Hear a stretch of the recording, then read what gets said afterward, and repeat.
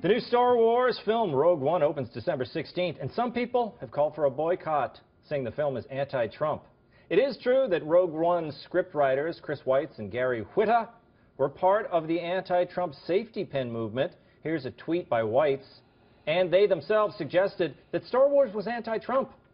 Please note that the Empire is a white supremacist human organization, Weitz tweeted, then later deleted.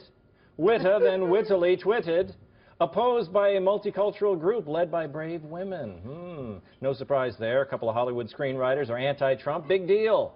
Disney head Bob Iger responded to the controversy, saying, "I think the whole story has been overblown, and quite frankly, it's silly." And then added, "It is not a film that is in any way a political film. There are no political statements in it at all." But is that really true?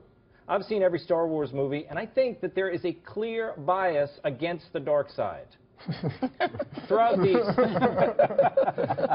Through the subtle use of music, costumes, and makeup, it's pretty clear who the bad guys are supposed to be. Of course, both sides are represented in the films, and there are many instances where the Empire is shown to be compassionate. Compensation? He didn't have to offer that. That was from the heart.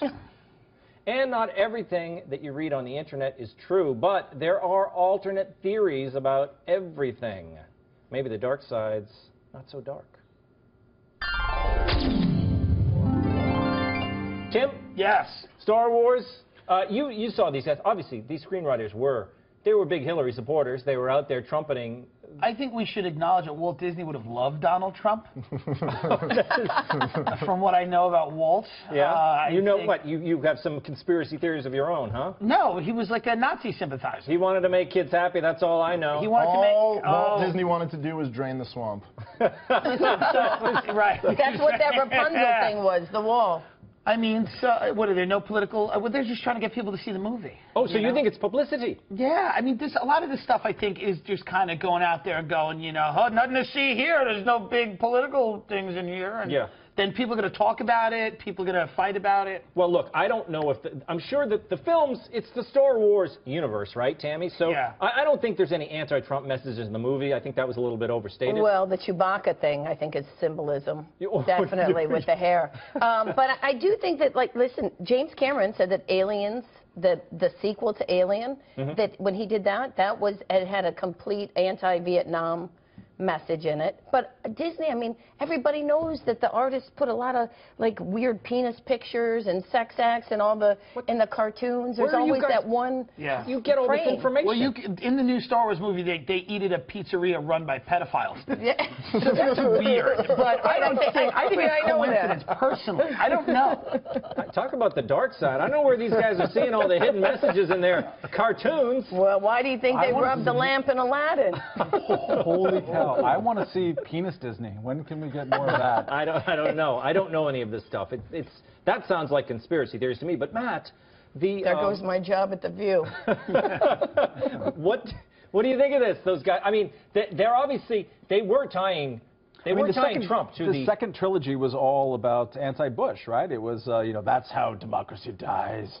And I'm sorry, because Andy's going to fact check me and make me look stupid. No, I think that George Lucas said that he was putting anti-Bush messages into his prequels or whatever, right? And the superhero movies oftentimes have a very strong political subtext, and that's totally fine. It's a lot better to have that and allow us to kind of grapple with it than it is to see that stupid safety pin on a tweet. Oh, yeah. Well, Dave, you kind of look like Kylo Ren. Did anyone ever tell you that? That's true. No. Every now and then I get Ross from No Friends. It's you and your lost brother. Whatever, man. I don't see it. But Dave, what do you think of this controversy? Well, I'll tell you, I'm not a big fan. I can't make a point with that on the screen next to me. I can't be expected to just talk.